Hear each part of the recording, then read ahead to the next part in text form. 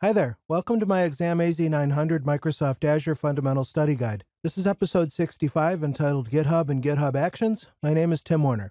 In the Microsoft Azure Fundamentals AZ-900 Objective domain, today we're starting with the functional group, Describe Core Solutions and Management Tools on Azure, passing through the objective, Describe Core Solutions Available in Azure, and the granular skill is called Describe the Benefits and Usage of GitHub and GitHub Actions. timw.info/AZ900SG is a great base of operations to look at this entire study guide with links to the videos. Let's get started.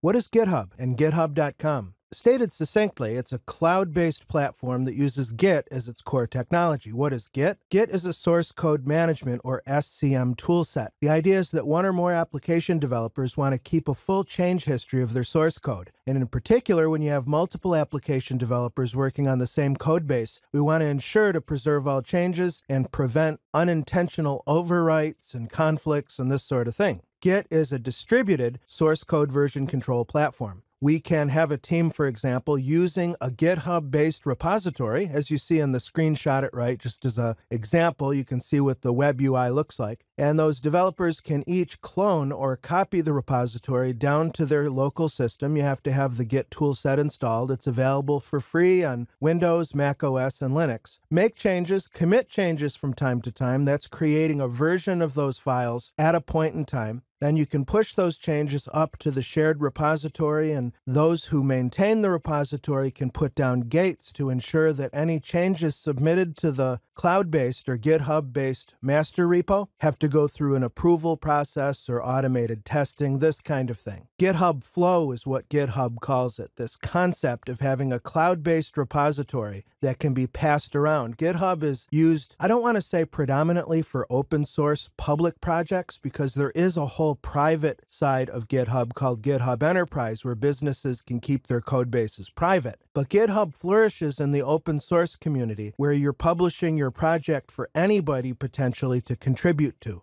GitHub also integrates with many other clouds and platforms. Now, this got a little bit controversial a year or so ago when Microsoft purchased GitHub. Microsoft is internally standardized on Git as their source code management platform, and more they started porting their projects into open source into GitHub, so it seemed inevitable. But GitHub is a Microsoft property, but I want you to understand that Microsoft keeps GitHub separate from Microsoft.com and the Microsoft Azure cloud. There's lots and lots of integration points for sure, but you do not have to be a Microsoft Azure subscriber to work in GitHub. Microsoft does have a cloud-based tool set called Azure DevOps that not only integrates with GitHub, but Azure DevOps has its own source code management system called Azure Repos. Yes, it can be a little bit confusing. It's still kind of early days in terms of the integration now that Microsoft owns GitHub and they've made Azure DevOps. Some customers are wondering, should our software development teams begin to migrate from Azure DevOps to GitHub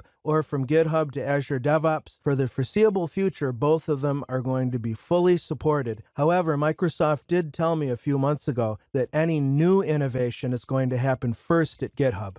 GitHub Actions is a subset of the GitHub tools. I mean, GitHub is a whole library of functionality. Their centerpiece, of course, is cloud-based source code management, but they now have a package manager where software developers can keep their software packages in the cloud. And this GitHub Actions ties in with task automation and workflows. So you've got your repository in GitHub, you can switch over to the Actions tab, and you can build a continuous integration, CI, build chain or build pipeline. So you might have, say, an open source Node.js application, and instead of having to build the application, install dependencies, build the app, and run and test all on your local system, you can do it now all in GitHub using GitHub Actions. For example, when you do a code commit into the GitHub-based repo, that could be used as a continuous integration trigger that would not only build your software, but depending upon what else you've done in your workflow, you can put automated testing, security vulnerability scanning, and so on to layer in there. Continuous deployment is the other side of CI. Once you've built and tested your application and the code changes have not broken anything, that's a good thing, you want to think about releasing the application, not necessarily directly to a production stage, but at least to a staging area where your QA testers and security engineers can kick the tires to further validate that the most recent code changes that have been integrated are not breaking anything but enhancing functionality. So like I said, GitHub Actions is a pretty big deal because historically, development teams working in GitHub would have to use an external CI/CD platform like Jenkins CI or Azure DevOps actually in order to do build and release processes, but now we can do that all within GitHub, which is pretty cool. In this brief demo, we'll do a very lightning round, high-level tour of GitHub. And understand that I'm scoping this demo very granularly. We could do a whole study guide just on working in github.com. I would suggest that you go to github.com and create a free account. As long as your repos are public, you can do a lot of GitHub stuff, including GitHub Actions for free. Then there are a number of pricing tiers in terms of for individuals or teams. We don't need to worry about any of that for our AZ-900 success, though. As you can see, I'm at github.com on my profile page. I've signed in. I'm going to go directly to one of the GitHub Action demo repositories. This is a simple Node.js JavaScript application that is a calculator app. And what I'm going to do first is make a copy of this repo. I don't have any write capability on this particular project. As you can see, it's Action Demos is the account, and then Calculator is the name of this repository. Now, I could apply to be a contributor, in which case I could push changes and make what are called pull requests, where I ask the maintainers who have the ability to merge changes to merge my changes. This is one of the core principles of open source development. But because this is an open source project, I can fork, as you see over here, or make a clone of this project under my account, Timothy Warner, and this way I will be the repository owner of my copy of my fork. You see what I mean? So now at this point, I can open the code menu and copy this clone URL, and then on my system using Git tools, I have Visual Studio Code and the Git tools installed on this machine. So I can bring up a terminal session on my system and type git clone, paste in that clone URL. I'll need to put a space in between the clone word and the project's URL. And now I'm copying those files down to my local system. I can then cd into that directory and do a directory listing, and now I have all those source files. So I can work and make edits and extensions to this application, keeping in mind the license terms. There are several open source licenses, and you want to definitely not ignore those. Okay, we don't need to worry anymore about Git. I want to spend the rest of my time going over to Actions. So assuming that this is, as I said, a simple Node.js JavaScript application, how can we build and test the application? Well, you have to have your manifest